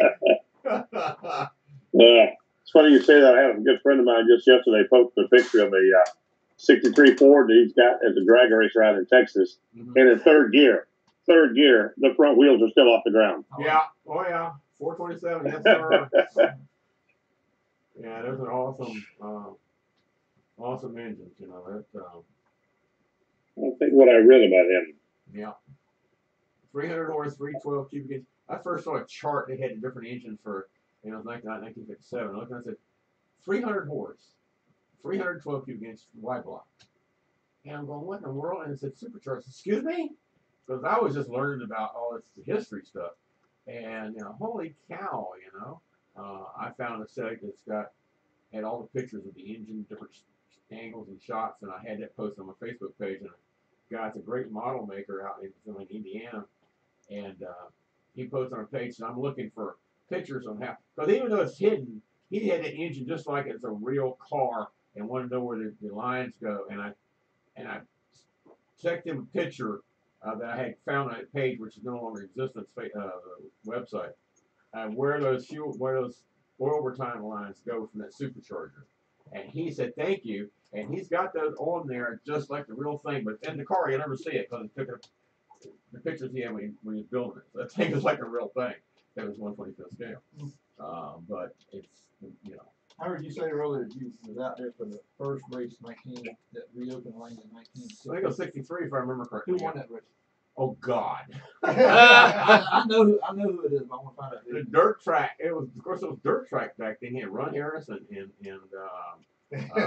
Ray Hendricks and Redfoot in the '90 car, and it was a Ford, and I was screaming my head off for that. But no, my memory is not that good. Know that Ron Harris? I found a picture on the internet of that car coming out of turn 4 sideways, and it couldn't see the name on the roof, but it said that Marsden mat, that pierced steel they used for runways on the B-29s in the Pacific War for the guardrail. And the thing was sideways.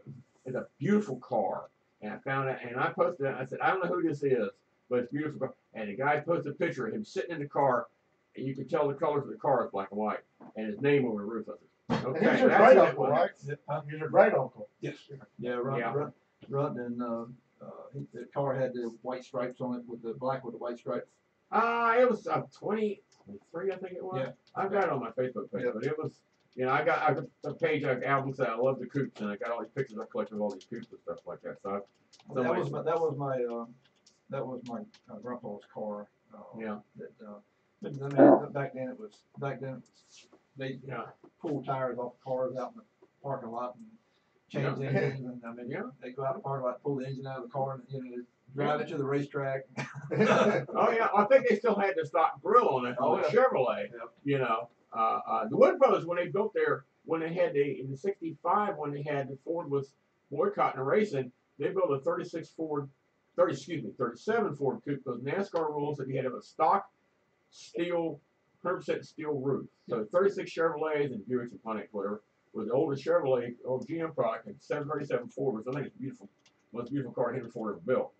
And the original car had 289 in it, and it had full fenders, and I think they fabricated the grill and all that. A gorgeous car. It couldn't keep up with everybody else, so then they cut the front end fenders off of it, stuck a 427 in it, and hello. One of the last cars front trunk was your dad's old a modified. Yeah, Wasn't I it? got a A picture. big block modified. 1936 Chevrolet coupe. Yep. Well, I had a picture. I think Ron Harris actually drove that car after Woodboat sold it. Because there's a picture of sitting in the pits, and the pit board says "Runt" on the top of it. Yep. So, Won a lot of races. I mean, along with other older drivers like that. I mean, when you had the 5H boys out of Richmond. Oh yeah, 4H guys. 4H. Yeah, you had the Harris, Hendricks, Hutchinson, and Harefield. Yeah. Yeah. That was the four. They called them the 4H boys, and right everywhere you went, Southside, Harefield would kick him, and Runt would kick everybody's butt, and come to Langley, and you had Ray Hendricks and Sonny and Runt. They would battle it out there. I mean, that was the original 4H boys of NASCAR. My first race car was what Kev Harefield's old '67 Chevelle. Yep. Oh yeah. I went down to Southside. Of course, it's sad that they closed that place, but went down to Southside. It was that was 19, and DJ was driving from Modified that I own, and we were going to go down and run. So I took him down there to show him the racetrack. He never sort of seen a racetrack, and I walked in. I hadn't been in a racetrack in almost about 18 years. And I walked down pit road, and the very first person I run into was Bug Fairfield. Oh, Lord. And I'm not going to tell you what he said because Bug's he's pretty outspoken. He's country, but he asked me what I was doing up there. A little salty. Yeah, he asked me in his way what was I doing. Well, Roger said this is the internet, so FCC the rules will apply. That's right. You Well, can even F-bomb, but I can't say squat. I don't know what he's doing now. No, he's my age. And he not to close Southside down. He might have just hung it up because it's right there in his backyard, and that's where Bug grew up at was Southside. Well, I actually was there when it was Dude Ranch, and I was looking on Wikipedia, and I think they got the order of the names of the track wrong. But Dude Ranch, you got kind of in the middle, and it should be at the beginning. Found the pictures in 1957, and I remember because it was what's the front stretch now with the back stretch. The back stretch. Okay. And I remember sitting in the stands one time, and my dad had a record, so we were inside 2 or 3 races. But when I saw that picture, man, you're talking about flashbacks, I remember that now. I see the picture. That's New Ranch. I'll have to tell what the caption was or anything because they had railroad ties stuck up like this. It wasn't a guardrail. They had 3 or 4 rows of guardrail. And you can see, whoever took the picture, you can see the old boards were splintered and all this crap sitting there getting splinters in your butt. They used to have a big tree in the middle of the racetrack. Yeah, and tree. Gene Lovelace, I was in the infield. Gene Lovelace lost the left front tire and led left for a lap and a half for his tie rod broke, hit the wall going in the turn. Well, the turn was 3 down. But I'll never forget that. And it had a black and yellow number 23 coupe that had the side panels on those cars and it had GMC on it. I said, damn, what's that? You got a GMC 6-cylinder in there. And he was kicking everybody's butt with that car, whoever was driving it. But supposedly Gene Lovelace drove it from too. The black car with yellow stripes. Yellow sides and had a red 23 on it. And had GMC, old GMC script on the side panels. So they have to, the root, the hood, camshail hood like this, and the side panels on those old cars. Most of them took them off. Yeah. They had them on there, so you couldn't see the engine. And when I was drag racing with my car, my buddy's car, I was down at Creed's drag strip way out at darn near North Carolina. And a guy goes flying down the track, and I heard that sound. I said, I hadn't heard that sound in like 60 years. And I went over there, and he had a Chevy 2.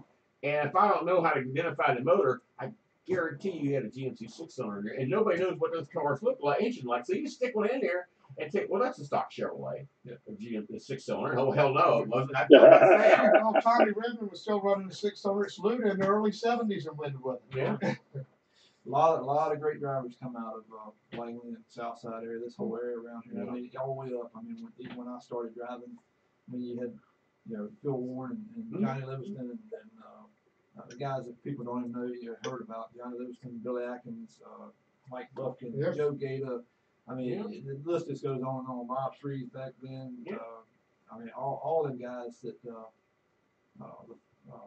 with Eddie Falk and Joe Falk and Randy Hutchinson. I mean, Tommy Ellis and I mean, the list goes on and on. And then it moved up to Phil and Pete Bubba had Bubba Adams, Elton Sawyer, Roger Sawyer. I mean, the list just goes on and on. I remember Pete Midland run out there, and Pete's auto place still running. You know what? A lot of them drivers have more talent than them guys that are up there right now. Never got a chance. Yeah, up in the upper series. What, yeah. I mean, there was a lot of the guys that could drive. What happened with Roger? Because didn't he come out and start running like the Enduros or Super Street? Now. He runs endurance once in a while, but he drove the modified out there. Yeah, I thought so. He was driving the night that actually when Sean had his accident. Roger's got some back problems, and the modifieds beat you up pretty bad. And I think he realized that he didn't need to be in that thing. Yeah. But he has a blast with that enduro car. I mean, I raced a many a lap side by side and got into many battles on the racetrack and the pits with Roger, but over the years. But he's a good friend. I mean, bad back seemed to be common ailment with race car drivers. David Pearson quit when he did because his back was so bad. And then he did that one Legends race where it was their full cars. Yeah. And but back then they didn't have the best seats. No, we didn't have. I mean, the first year I drove, and Phil and all of them can tell you this, when I first went out there, my first car had a homemade aluminum seat that we actually made and welded in the shop. That you set on a piece of aluminum, they draw around the bottom, and then they make the sides. Mm-hmm. And I ran an open face Mag 4 helmet, bubble goggles, no gloves, tennis shoes. Oh God, worst thing in the world you can do if you get caught in the fire. Yeah, tennis shoes and a race suit. That's what we ran. I mean, you had the roll bar tubing was the stuff you get. Black iron roll pipe. The black insulation. Yeah, put that on the roll bar. It was a darn. So, I mean, that was some of the first cars I can remember a day when we've had to get Sean Maluzzo come into the pits if he didn't have any shoes on. He would drive barefoot. He would drive barefoot. That's it. Sean drove barefoot for a good while. I mean, I remember back when my rookie season at Langley was Sean's. I think Sean came in either that year or the year after. Had a purple number 48. And he came in. I think it was my first year there. I was a rookie, and I think Sean came in the following year. Because the year I was rookie, it was the same year that Roger Sawyer was a rookie. And a couple other ones I can't remember. Man, I can tell you a funny story about Langley Speedway. Old Dick Perdue was driving a car out there. It's probably like 70, 68, 69, somewhere in that area. Jumped out of the car, was in Bermuda shorts, a blade beater top, and flip flops. Running after somebody down the straightaway that both off the ground. I didn't ever go that far. Like I said, when we first started driving, you had no neck supports. Didn't even have the head support beside your helmet. I mean, you held your head up yourself. And it wasn't bad at Langley. I'll tell you what, you go to South Boston. I went down to South Boston and ran a 300 lapper at South Boston before we had all that stuff. I thought my head was going to fall off. Yeah.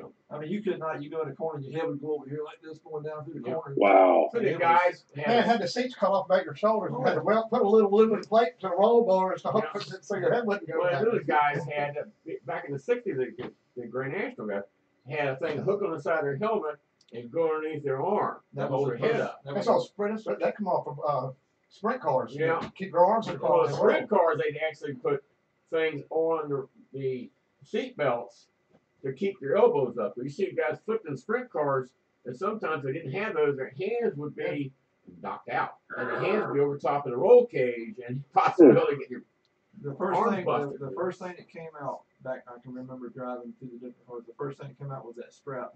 They call it helmet support, and it went under your arm, hooked to a little clip on your helmet. So when you go down the corner, when you turn, of course, natural, you drop the shoulder.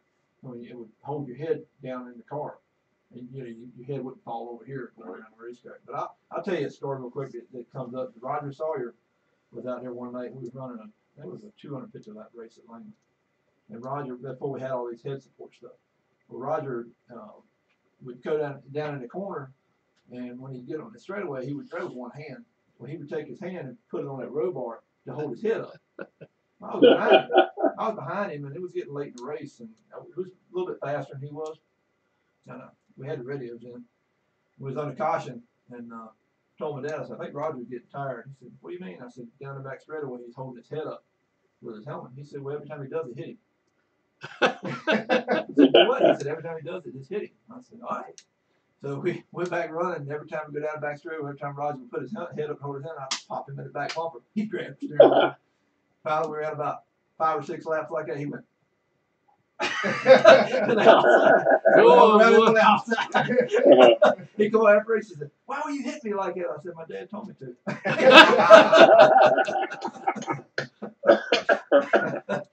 Oh my goodness. We used to have a lot of. I mean, we still do have fun racing, but It's not like it was. No, It's nowhere near like it was. But we used to have a blast. I mean, I used to have a blast running with. You know the biggest difference I see? I mean, not Roger, but Elton and Roger and Phil Warren. I mean, I raced with many side by side with Phil Warren out there. I think me and Danny still hold the record. We was out there when the racetrack. Remember, I think Wayne had the racetrack, and it was everybody said one group racetrack, one group. They couldn't run side by side.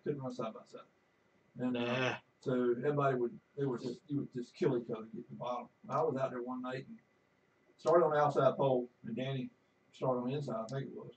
And they dropped the green flag, and I ran on the outside of Danny for 42 laps. Ooh.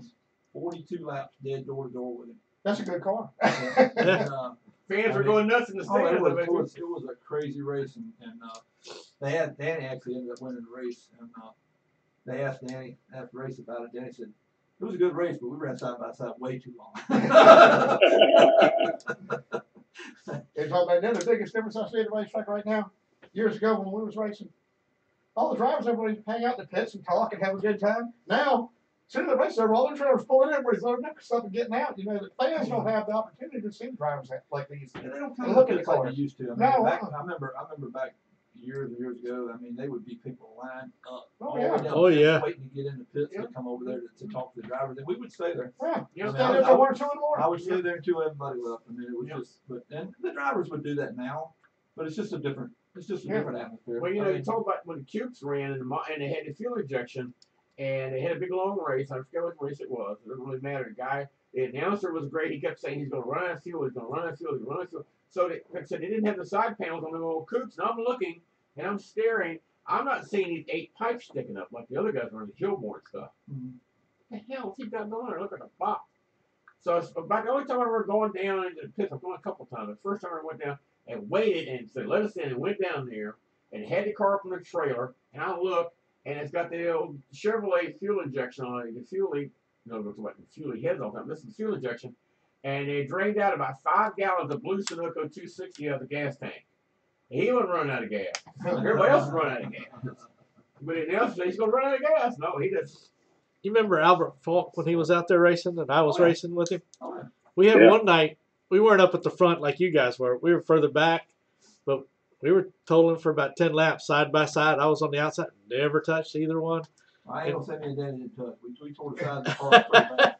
But it was a good race. I mean, you see some good side by side racing out there right now. These guys put on a good show every Saturday night. They run side by side. Get on the outside now. Yeah, I was spotting I actually spotted Casey out there one night, and he got hung on the outside for third. I think he was running third, and I was on the radio with him. I said, "Man," I said, "there's a small hole behind him if you want to get down there." I said, "But I'll stay right where you at." And he ran that outside. I mean, he hung in there. We actually ended up getting around him. I can't remember who was racing. We actually ended up getting around him and get down in front of him. But he had to work his butt off. Man, him and Butterbean, when I was helping him a few years back, him and Butterbean would run side by side, lap after lap after lap, never touch each other. And everybody's so bad about Butterbean. It's been, well, that's what you do. You know, they both have respect for each other. They drove side by side just about every race and never touched each other. Every one of them guys at Langley right now, every one of them are good drivers. I mean, you can't drive these cars and not be a good race car driver. It's the ones that right now, it's the ones that are working hard and really doing the technical stuff on the race cars and it's a lot of this too. I mean, you gotta have a lot of money behind you. These late model cars, you really do. I mean, they are so expensive to run anymore. I mean, and a lot of these guys are getting cup help and getting here. Oh, you have to actually. I mean, for you to win races, you almost have to have all that knowledge coming down the pipes to you. And Mark is really smart. Like Connor said earlier, Mark is really, really smart about a race car. But where do you think he gets all that technical information? Mark, it channels down and Mark studies. He talks to a lot of people. Yeah, he talks to everybody and he studies it and he figures out how that's going to work in his car or whoever's car he's working on.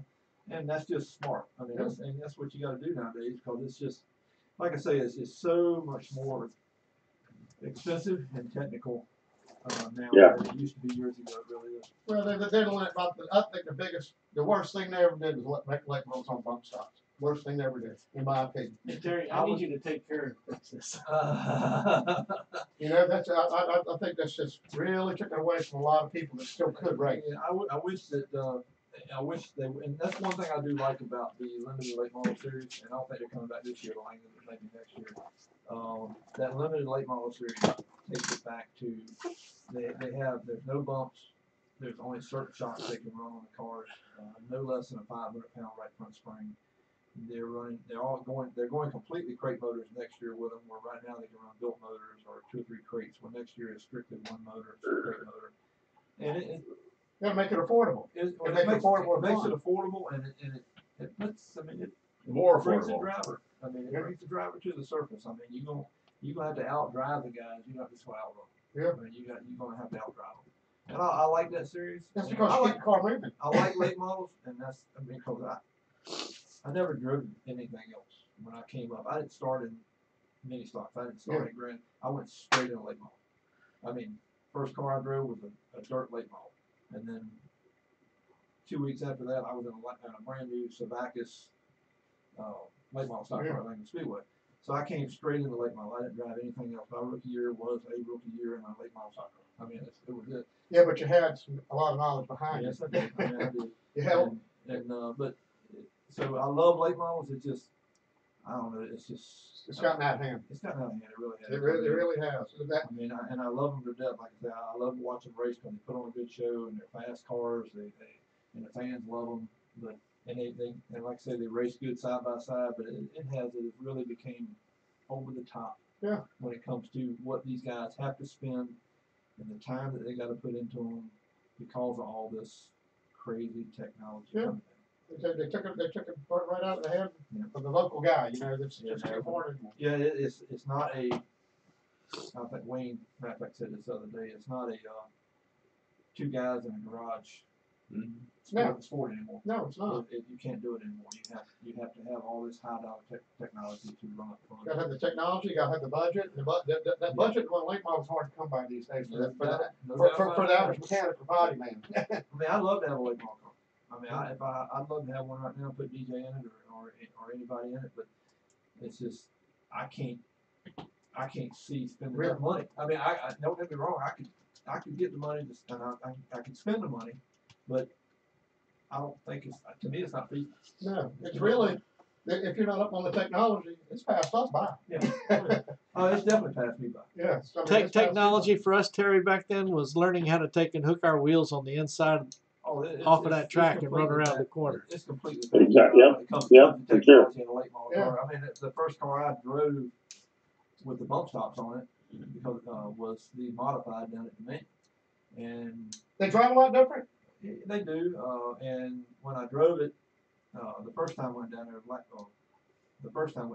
with the old snout stuff on it. The car was messed up, but this time I went down there with the new snout, and there's no movement in the car, so the feeling that you get from the car is not nowhere even close, even in the realm of what it used to be. When you feel the roll, you feel this, you feel how the front end is working. It's like driving.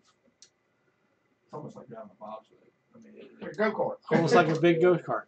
And people say, well, the car drive. And, you know, a lot of guys say, well, car drives itself. It don't drive itself. You still got to drive. I don't care. I mean, people like that can say what you want to say. The driver in that car is driving that car. Yeah. But the car just doesn't. It didn't feel nowhere near like they used to, and so it took me some getting used to with the bump stops, and I'm still not always used to them. Do you think you could be more competitive without the bump stops? Me? I mean, do you think you can make a car competitive without the bump stops? Yeah. And it's well, I'll give you an example.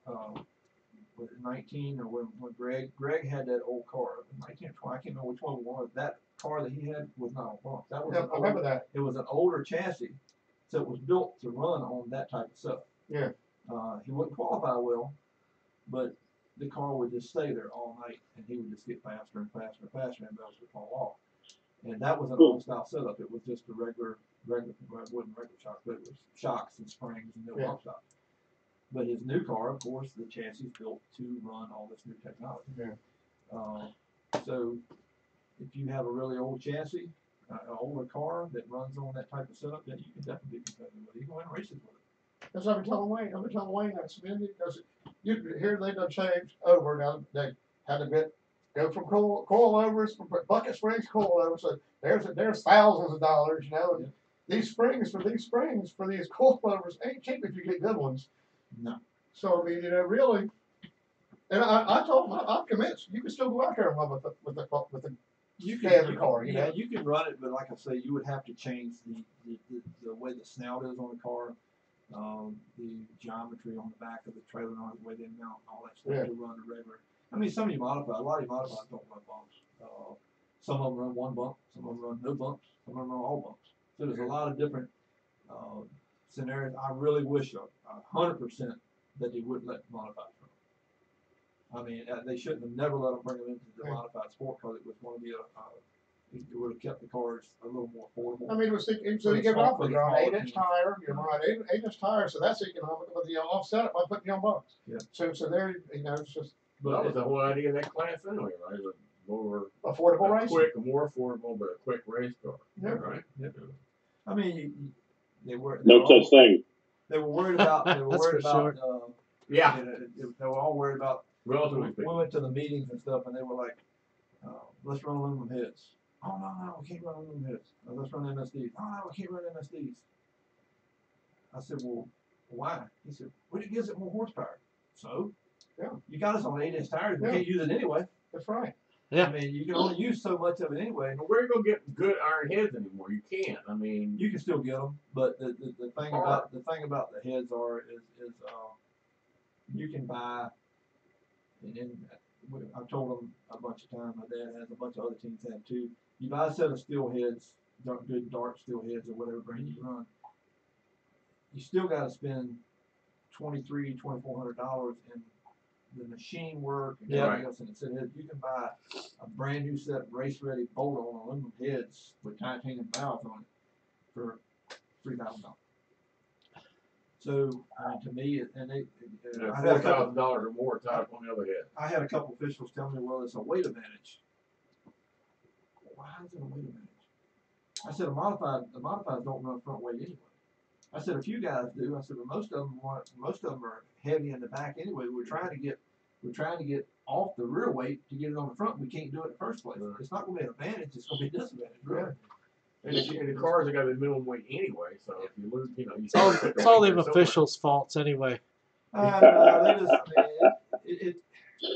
it's really nobody. It's the whole industry's fault pretty much. I mean, it needs to be a group that comes together and says, "We're doing it. They need to be done like this." NASCAR has to say it. Yeah. Well, at the late model division, but your lower divisions, that needs to be decided by the racetracks and the racers and the group that's going to be doing that every week, and not just, and it needs to be decided on a big group, not just 8 people that run Lincoln Speedway. If you run modified racetracks, it needs to be everybody there in one big group, put them in a big place, and say, "Look, we're going to keep this affordable. What can we do to keep this affordable?" You know what though? Racers are the wrong worst enemy. You look at that U-car class when it started. Cheap racing, and they kept all of a sudden you're doing stuff to your motors. Now you're doing stuff to your computer. Now you're getting big wheels and tires. You know, they put it right out of sight. Now they got 6 of them out there. It went from being affordable racing to unaffordable. Well, it went from 24 cars in the field to 6 because you give the racers what they wanted. The racers are their own worst enemy. They are. I mean, if you're never seen a race car driver didn't want to go faster. And everybody wants the trick of the week, my buddy used to call it. Well, the same thing with that. They had that Bubba truck class, trucks, and then what's that boy's name that brought out that Jeff Sampson brought out that old late model truck and ruined that class. They went from a bunch of trucks down to 3. Yep. I mean, it's hey guys, I'm gonna bail out. I'm at 8:38 my time, and I've got a wife downstairs. I got to go capture up what she's finished up, because she's got to finish up a church meeting as well too. Yeah. Terry, it was good to see you. Connor, if you're out there listening, it was great to see you too. I missed Andre tonight on my internet feed, but a great time tonight. Good conversation with everybody, and you don't have to stop because of me. I just figured I'd blow my big mouth out there and bail out. I'm glad to see you back in racing though, Terry. I missed you. Yeah, I was completely away from it for 15 years. Too long. I didn't even walk on a racetrack hardly. But, yeah, I remember. I'm back around. I remember. You were a face that everybody knew when you come down. Thank you. Appreciate that. All right, man. You guys take it easy. We'll see you next All week. right. Good night, David. We need to get the heck out of here anyway before the restaurant closes before we get there. Yep. I can tell you another funny story about the Harrises. My brother was working on Donnie Harris's house one time, and Terry's sister Dawn, she was probably only about 3 or 4 years old, and they had this dog that was part wolf named Tiger. Well, Dawn was watching Joe and Andy Bumpkin out in the backyard. Mike Bumpkin's brother, watching them out in the backyard, and she just slipped out both of them and turned that door right up and let the dog out. And old Brenda Harris was chasing that dog, trying to get him for Joe to Andy. Who let the dog out for sure? Who let that dog out? Who? Joe was scared of the dogs anyway. Yeah. Joe would run across the front yard, and he seen Tiger coming. Well, he jumped the fence to our neighbor's yard. Well, he had a big old Doberman over there. I do remember that. I do remember Is that from hopping out of the frying pan into the fire, or what? All right, guys. Well, I'm gonna just reiterate real quick. Y'all come on out to the Monster Truck Show. It's gonna be a lot of fun. Tickets are on sale. Like I said, Langus-Speedway.com, TicketLeap.com. I call 757-773-5363. Get your tickets. Come out. It's gonna be a blast. Got a lot of stuff planned for y'all, and you don't want to miss it. If you miss it, everybody's gonna be talking about it. You're gonna be like, I wish I'd have went to that. Yep. Come on out. We'll have a blast. We will. All right, everybody, we're out of here. Good night. Good night, everybody. Roger, you still got your stick in the side of